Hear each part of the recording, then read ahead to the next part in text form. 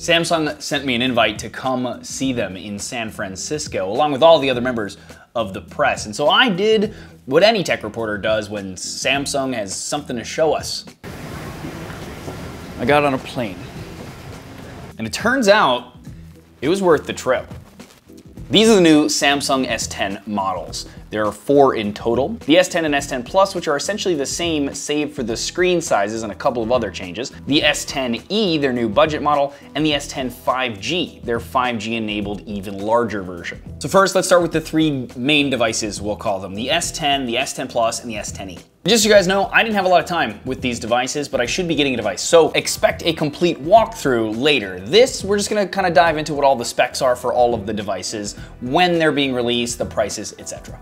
They're made out of a glass on the front and back like we're used to seeing with Samsung now, but unlike Samsung usually, they come in a bunch of colors.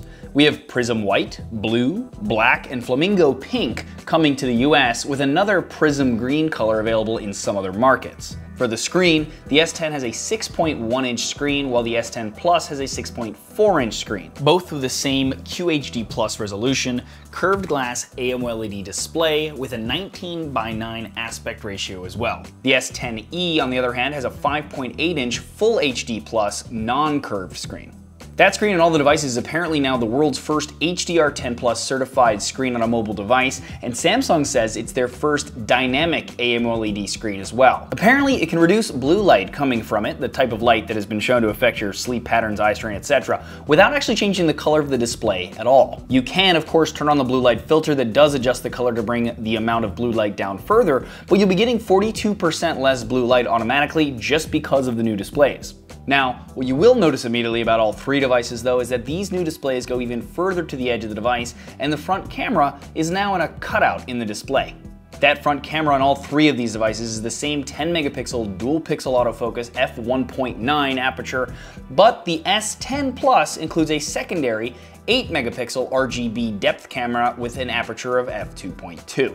In the display of the S10 and S10 Plus, we now have an ultrasonic fingerprint sensor that uses sonar basically to 3D map the ridges in your fingerprint so that it's harder to spoof. The S10e, on the other hand, has the fingerprint sensor built into the power button on the side of the device.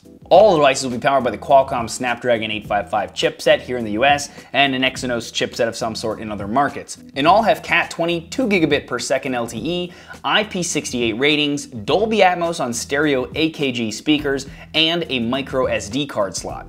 Also, for connectivity, the phone supports Wi-Fi 6, also known as 802.11ax, which is 20% faster than 802.11ac and just better optimized. So if you have a router capable of that at home, you'll be able to use that better and newer Wi-Fi standard. Oh, and yes, they also have a 3.5mm headphone jack. For storage and RAM, the S10e comes in either a 6 gig of RAM, 128 gig of storage model, or an 8 gig 256 gig model. The S10 comes with 8 gigs of RAM and either 128 or 512 gig storage models, and the S10 Plus comes with either 8 gigs of RAM and 128 or 512 as well, or a top model with a ridiculous 12 gigs of RAM and 1 terabyte of storage. Samsung said they wanted to help differentiate the top storage models of the S10 and S10 Plus. So the 512 gig and the 1 terabyte models come in ceramic white or ceramic black. They have a cool matte finish to them in comparison to the other models and are also made out of ceramic, so they are much more scratch resistant as well.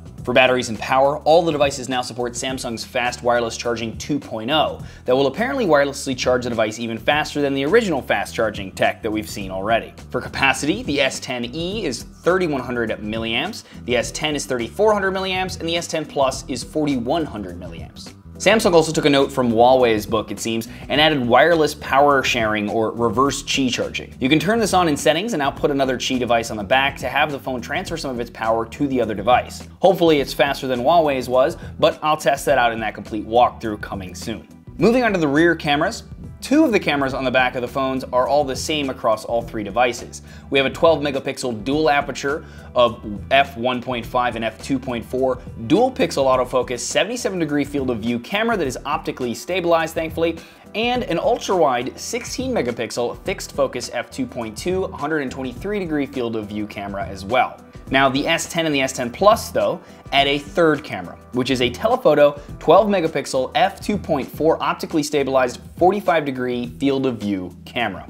They are all capable of shooting in HDR10 Plus and have 4K resolution video on the front and the rear cameras. And lastly, Samsung briefly showed us their 5G model. But the only info that was shared about it though, other than it'll obviously support 5G networks, is that it'll have a 6.7-inch display, a 3D depth camera on the front and back, presumably for AR capabilities and maybe facial recognition, and a 4500 milliamp battery, and basically similar specs for camera, etc. to the S10 Plus. Now the main three will be available for pre-order starting February 21st and will go on sale March 8th. As for the 5G model, we're being told it'll launch sometime in Q2 on Verizon at first, and then on the other carriers after that. For pricing, the S10e will start at $749.99, the S10 will start at $899.99, and the S10 Plus will start at $999.99. The 5G model, there's no pricing yet. Now I should be getting a device ASAP, and when I do, I will do a complete walkthrough on it. I'm gonna do a real-world battery test on it, some camera comparisons, a whole bunch of other stuff, so stay tuned for that. And if you're not already, you should be subscribed to the channel, I'm just saying. And ding the bell next to the word subscribe so you get notified when I do new videos and when those videos come out.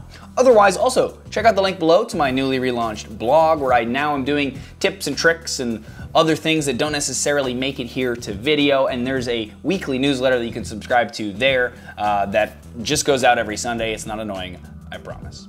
As always though, regardless, thanks for watching.